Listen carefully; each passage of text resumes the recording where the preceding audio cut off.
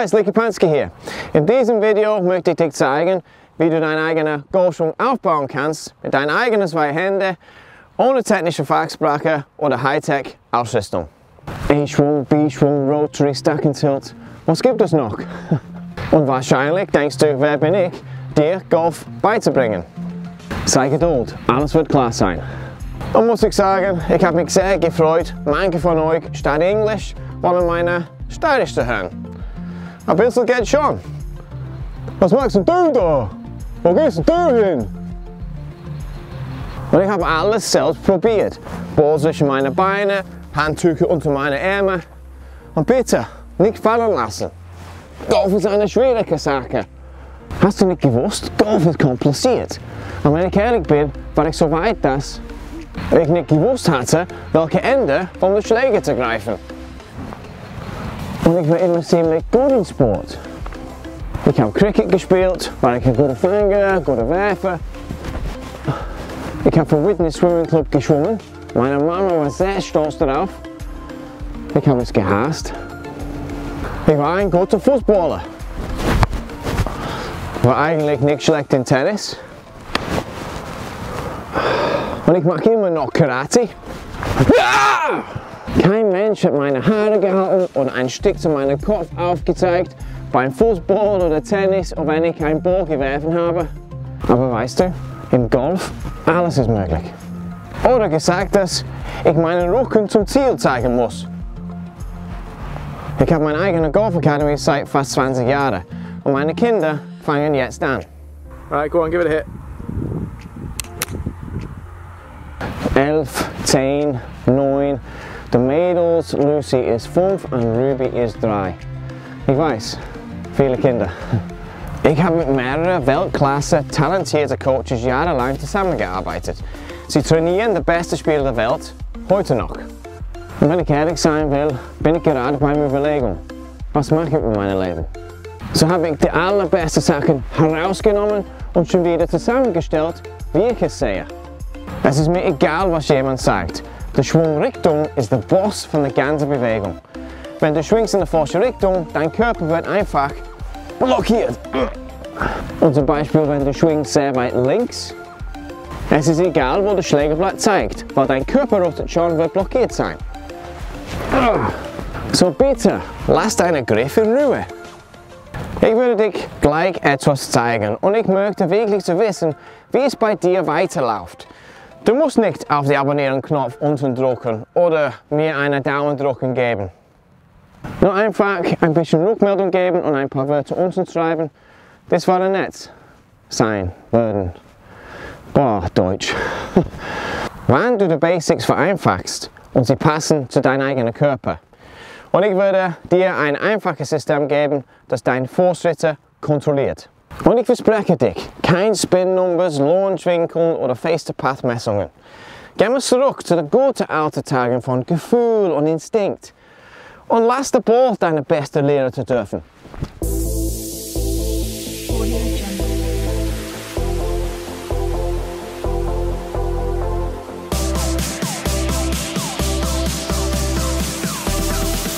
So, vorher wir in Schwung hineinspringen, wenn du falsch in Bezug auf das Ziel stehst, wird dein Körper immer kämpfen und reagieren zurück, um das Ziel zu kommen.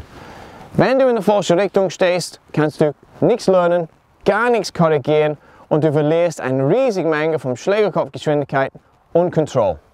Und ich weiß, dass für viele Golfspieler über diese Themen zu reden Fahrt ist. Aber wenn du falsch stehst, alles ist für nichts. Wenn dein Golfunterricht ohne gründlichen Standcheck fängt an, dann bitte fragst du, warum nicht? Was für eine große Enttäuschung. Selbst der teuerste Schläger wird dich nicht retten können, wenn du so stehst. Und was unglaublich ist, ist, dass du es selbst kontrollieren kannst. So nimm ein Ziel, stehst einfach hin und versuch parallel zu der Ball zum Ziellinie zu stehen. So, mein Ziel ist der Fahne dort. Ich habe meinen Ball jetzt hingelegt auf den Ball zum Ziellinie, so ist es einfacher auf dem Video zu sehen. Ich werde jetzt den Ball jetzt ansprechen. Parallel zu der Ball zum Ziellinie. So. Und wenn ich möchte einen Check zu machen, werde ich den Schläger hier fallen lassen. Und jetzt, ihr könnt sehen, es ist eigentlich perfekt. Und so kompliziert ist es nicht, oder? So, die Sonne scheint. Es ist Dezember, aber Rock'n'Roll. So, wenn dein Stand falsch ist, machst du es einfach noch einmal, bis wenn du perfekt bist. Und spare dich selbst eine Menge von Zeit, Energie, Schmerzen und oft viel Kohle. Ein Standcheck ist Nummer 1 Check auf jedem Niveau. Und wenn es kein großer Teil von deinem Golfunterricht oder dein Training spielt, dann, wenn du deinen Golfschwung aufbaust oder deinen Golfschwung korrigieren willst, dann musst du es in der richtigen Reihenfolge machen. Nummer 1 ist die Schwungrichtung. Der Boss von jedem Golfschwung ist die Schwungrichtung auf Bezug zum Ziel. Punkt. Wenn du links oder rechts von das Ziel vorbeischwingst, dann ist es egal, wohin das Schlägerblatt zeigt. Zum Beispiel die klassische Out-in-Durchschwungrichtung. Wenn die Schwungrichtung links ist und das Schlägerblatt senkrecht auf das Ziel ausgerichtet ist, dann wird das Schlägerblatt offen im Verhältnis zur Durchschwungrichtung, das links ist. Deshalb schwinge ich links mit einem offenen Schlägerblatt und ich spiele eine Big Slice.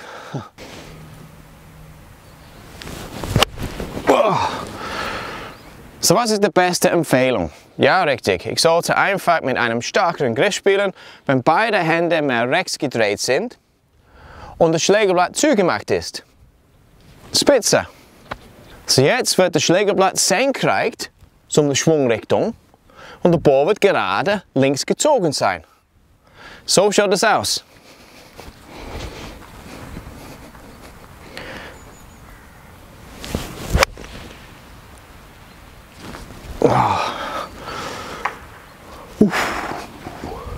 So, ich spiele mit kein guter Bälle mehr.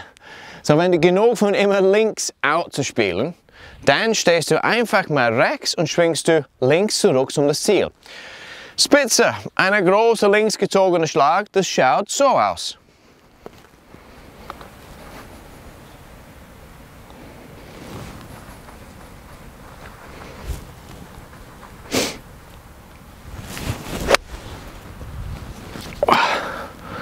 Dieses Mal habe ich Glück gehabt. Der Ball liegt dieses Mal genau bei der Fahne. Aber du wirst enorm viel Kraft, Schlägerkopf, Geschwindigkeit und sicher viel Kontrolle verlieren. Jetzt kannst du sehen, wie schnell alles schief gehen kann. Stufe 2 ist Schlägerblatt Ausrichtung. Und es ist doch Dezember. Sobald deine Schwungrichtung stabil ist, kannst du deine Schlägerblatt Ausrichtung einbringen. So würden sie dann zusammen sein und der Ball wird Richtung Ziel konstant fliegen. Es ist nicht kompliziert und es gibt verschiedene Optionen, die Kontrolle des Schlägerblatts wieder zu gewinnen. Durch den Griff oder das Handgelenkwinkel in der Aufschwung oder der Rotation der Hand und Arme im Schwung. Es ist eigentlich keine persönliche Sache, das kommt von Feeling und kontrollierter Übung und ist ein Teil von dem Lernprozess. Ich würde dir bald zeigen, der Schwung und Schlägerausrichtung muss miteinander verschmolzen sein. Der dritte Schritt ist, wenn der Körper hineingebracht ist. Der Körper ist immer der letzte Teil im Puzzle. Wenn deine Schwungrichtung falsch ist, dann wird dein Körper und Rotation sowieso blockiert. Du kannst Kraft, Schlägerkopfgeschwindigkeit und Kontrolle durch das Fenster werfen. Und wenn dein Körper blockiert ist, es ist egal, wohin das Schlägerblatt zeigt. Das ist nur ein Rezept für Kopfschmerzen. Ich werde dir zeigen, wie einfach und natürlich dein Körper bewegt und dreht. Nicht anders, wie wenn du einen Ball werfst oder kickst oder Tennis spielst. So vergiss 1 Grad hier und 1 Grad da und mit komplizierten Schwungtechniken konstant zu kämpfen. Golf ist keine mathematische Gleichung und du wirst viel weiter und besser schlagen können. Wenn Spitzenspieler übt oder trainiert, haben sie immer einen Coach oder Caddie dabei oder ein System, das alles kontrolliert. Einfach nur schlagende Kugel auf den Driving Range heraus, ohne ein Control oder System, wird dich weit offen zu einer Welt von Schmerzen lassen. Die Chance ist groß, dass du nur rundherum tanzen wirst, in einem Versuch zu kompensieren oder deinen Schwungfehler künstlich zu korrigieren. Unbewusst wirst du deinen Körper falsch programmieren und der Muskelverhältnis ist sehr unterschätzt. So was kommt raus unter Druck am Abschlag Nummer 1?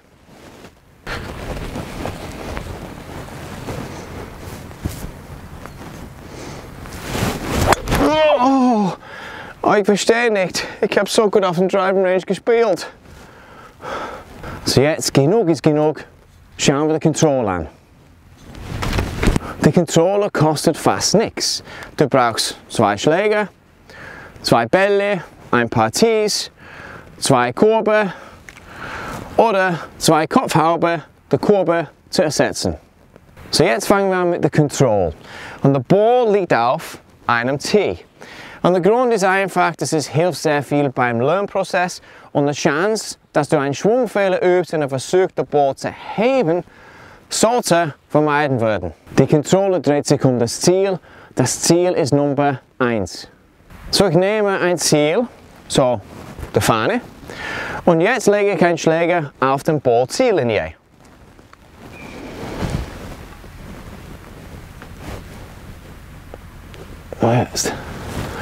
Und jetzt ich platziere einen Ball am Ende des Schlägers.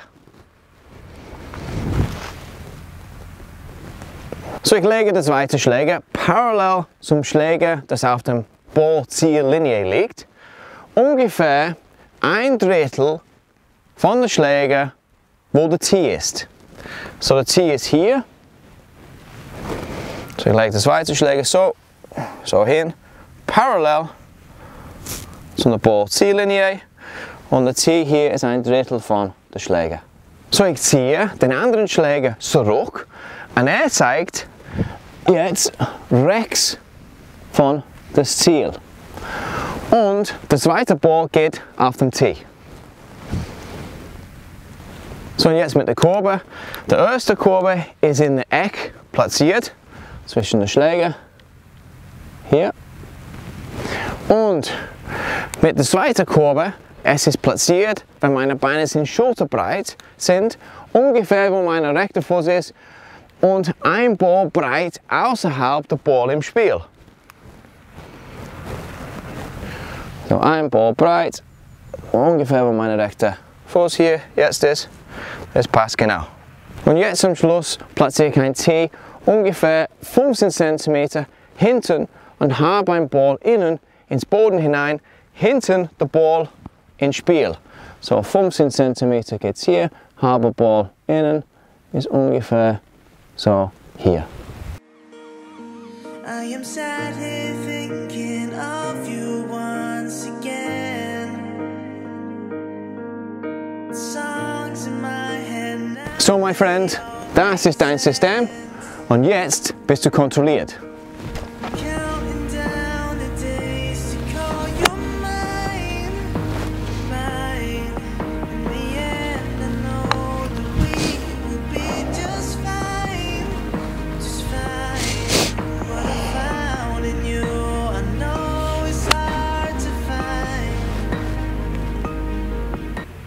Jedem Vorsitzer beim guten Spieler kontrolliert sind.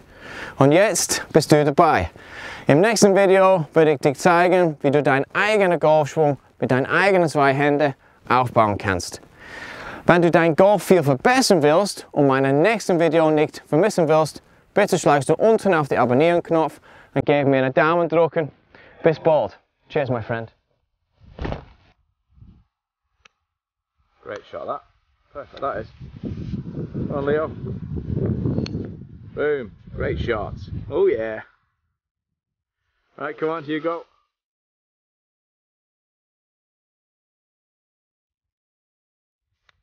Great shot, mate. Brilliant swing that.